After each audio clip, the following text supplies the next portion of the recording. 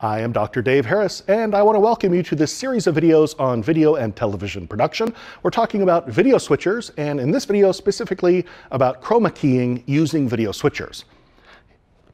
Within a professional video switcher, we're going to have the ability to do a chroma key. And as we do a chroma key, I want to talk to you about what a chroma key actually is. First of all, you're going to have a colored screen.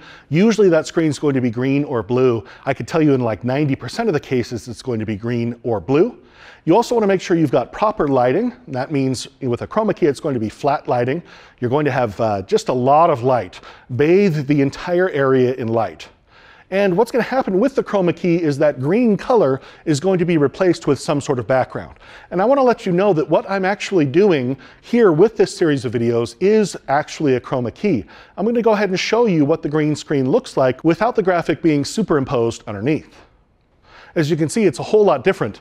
I'm in the exact same spot, but really what I'm doing is just standing in front of a green screen, and all of this green is just being replaced with that graphic. In order to set up a chroma key, in this particular switcher, we're going to push the effects key button, and that's going to bring us to this menu where we can affect either key 1 or key 2, because this switcher has the ability to do 2 effects keys. Right now I have key 1 selected, and I'm going to select chroma key for the type of key that I want to perform. I want to let you also know that the camera is in the foreground. So as we are selecting the type of key that we want to make sure on the key bus, which is above the program bus, we've selected the camera as the foreground. Then what happens is the graphics, or in other words, all this information that's just going to be replaced instead of the green screen, is going to be the background.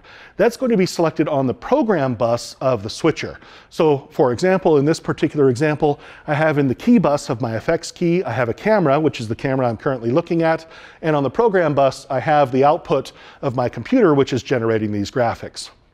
The preview bus is actually not a part of the key at all. Some people do get confused and they feel like the camera is going to be on the program bus, the graphics are going to be on the preview bus, because that would seem to make sense. You're going to have program is the main part of it, preview is going to be what's behind it, but that's actually not the case when it comes to a chroma key. Then we also have our chroma key settings. This is where we're going to define what color is going to be keyed out and how much of that color is going to be keyed out. We have a number of different settings we can choose. We've got the hue, which is going to be the color of the color we want to key out. In this particular case, I'm using a green screen, so the hue value for the key you're actually looking at is 144.2. We also have the ability to narrow the range of the colors. That's going to be with this narrow button, and that's actually this soft key right here. We'd select that, and that would narrow the range of the hue of colors that would be keyed out. Then we have the gain of the foreground, which for me was 68.6, which would be the gain of the camera that were being used as the foreground. Then we have the Y suppress. The Y suppress, Y is short for luminance, so that's going to be the luminance suppress, which is going to change the way the key looks at the edges. We can see we've got a nice hard edge, just a tiny bit of black being shown, but notice there's very little green. I hardly see any green in this particular key that we're using right now. And that's because we've got the hue, the gain, and the Y suppress set specifically for the green screen that we're using. Lastly, we've got 2 other controls. I've got the lifts. This is generally going to be at 0 on an ATEM switcher.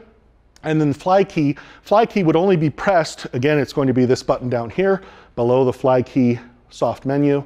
And we're only going to use that if we've got a DVE that we're going to be using.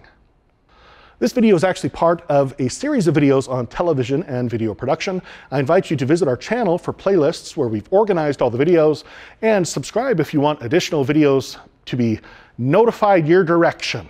And lastly, do visit our Patreon page if you want to consider donating. I'm Dr. Dave Harris, and I thank you for your support.